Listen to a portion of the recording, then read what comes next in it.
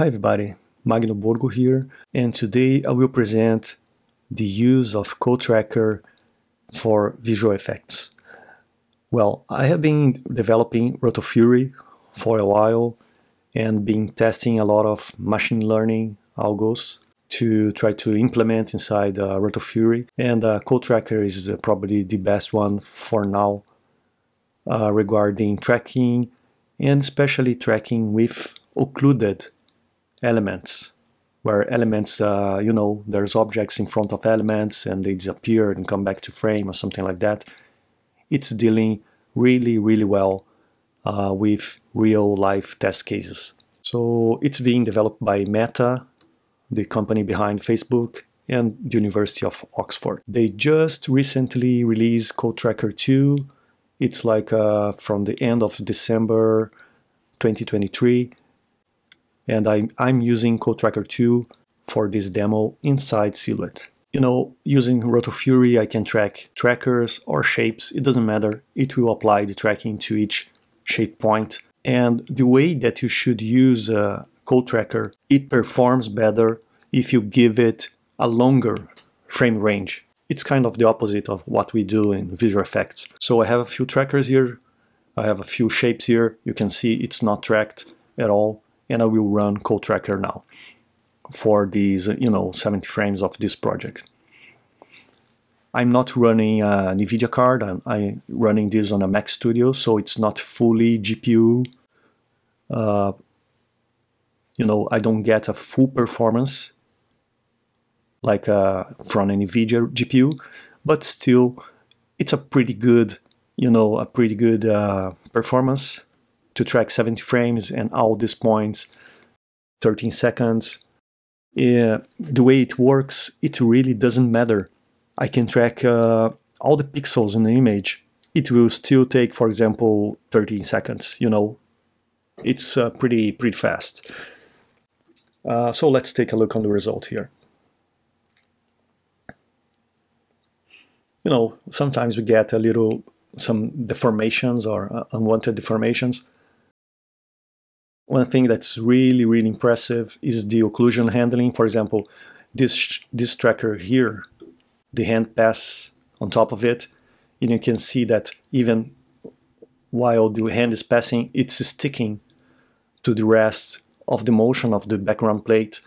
And even, of course, when the hand or the arm is over it for a while, it might be, not super accurate, but you see that if you have other trackers that, it's considering that region, and you kind of have the same motion over there. So it's pretty nice. This region here, you can see that it's kind of moving and deforming, and it's being tracked really well. The ear here is getting a little bit of deformation, but it's maybe sometimes we need to adapt the tracking here and come back and make some adjustments. Maybe I can do this, and then I can send this to track again, and it will be fixed.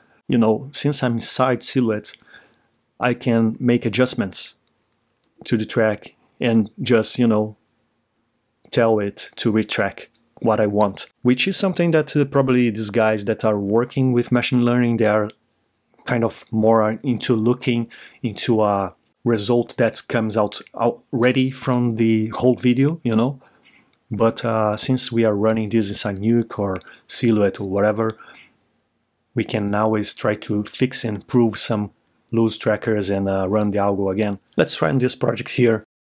There's a lot of occlusions as well, motion blur, stuff passing by on top of it.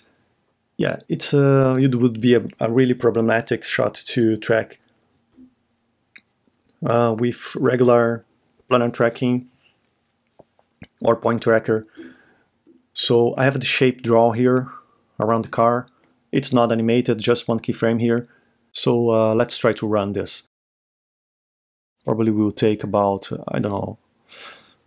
15 seconds or something, I can run for smaller frame ranges, but it all depends on the occlusions, If you don't have too many occlusions, you can probably run this on smaller frame intervals. Well, let me hit play here.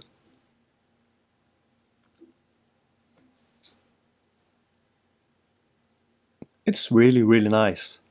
You know, it's not perfect, but it's good enough to give us a really nice speed boost for this kind of tracking. You know, let me drop a tracker here, for example, or maybe let's track a shape here just so we have another test here. Let me run this again. So let's see. Yeah, not bad. It even goes outside frame, you know, after a while, the exit speed here is not bad, right? It's getting the same kind of motion. And let's face it, after it's outside frame, we don't need this anymore.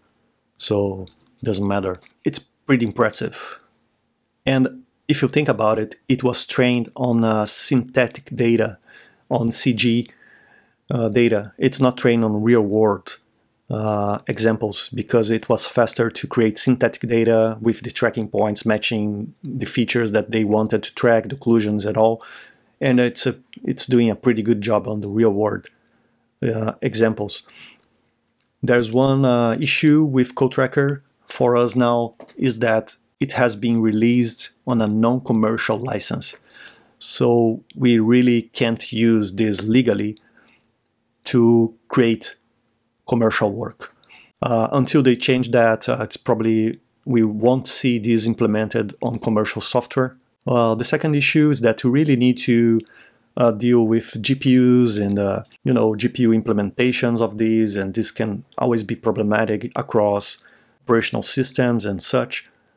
You can run this on CPU, but it's super slow. It's probably not worth it, because it takes exponentially longer than you running on a GPU, and there's no sub-pixel accuracy. So, for example, if we see this example here stabilized, let me stabilize the layer here. You can see that there's some jumping around. You know, it's not super accurate, even though it's it's temporarily consistent. There are some issues because of the precision of the sub-pixel tracking that's not implemented. There is no sub-pixel tracking. It's like it's on the middle of pixel. For Roto, for example, you need to take this data and do some preparation to be able to use it. But the results are super impressive. And with our capabilities here inside VFX software, stop the tracking and send the tracking again to retrack, and guide this machine learned tracking with some user guidance, I think it's one of the best machine learning algos with real use for us VFX artists. So yeah, thanks for watching, and this is a CoTracker inside Rotofury.